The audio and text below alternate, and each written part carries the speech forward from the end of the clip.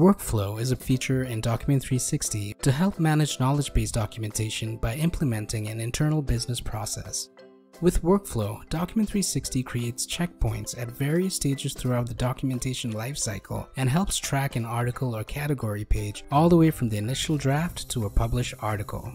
Create high-quality documentation through peer review by assigning project team members to different stages in the workflow. Each step is highly customizable and configurable.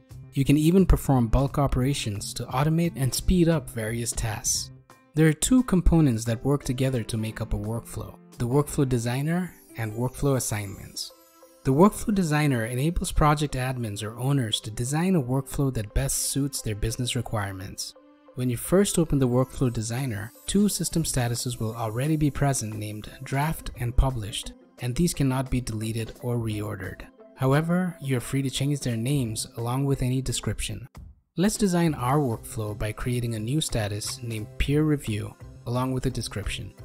For the next status, we'll include an editorial review stage and enable the read-only toggle, which will prevent users from editing the content at this stage, but they will still be able to comment. At any point, we can customize the flow of these stages by simply reordering them. We also have the flexibility to edit or even delete any of our custom statuses to meet changing business objectives. Now, to demonstrate how this workflow can be applied, let's go into our documentation and create a new article. By default, the article will be in a draft stage, and we can move it to the next stage by clicking on the Workflow Status dropdown. Here we see the statuses we just created in the Workflow Designer, and since we need this article to be peer-reviewed, we can assign an owner and a due date along with any notes relevant to this assignment. Once the status is set, the owner will immediately receive a notification via email. Now, the workflow status for this article will show that it is currently in the peer review stage.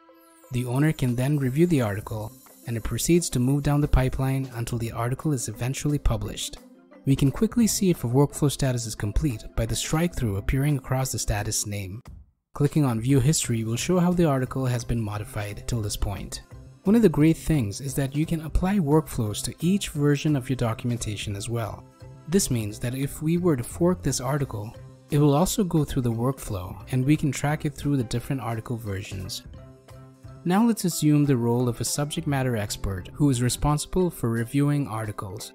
The Workflow Assignment section gives you all the necessary information at a glance related to your project, including the total number of articles and their workflow status, and more importantly, the jobs you've been assigned, along with those that may be overdue and require immediate attention.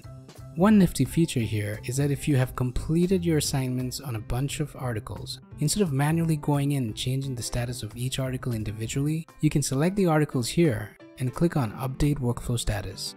This ability to perform bulk operations can surely come as a huge time saver if you're dealing with a large knowledge base. One thing to keep in mind when setting up your workflow is how user permissions are configured. Depending on how your organization works, it may be a good idea to assign a new role just to manage these workflows. Under Team and Security Settings in the Roles panel, you can create a new role and only enable permissions to oversee and manage the workflows in your project. As you can see, Document 360 has all the right tools to help you in every stage of your documentation process. Designing and implementing the right workflow solution for your business can streamline your content generation process while helping you create a high-quality knowledge base.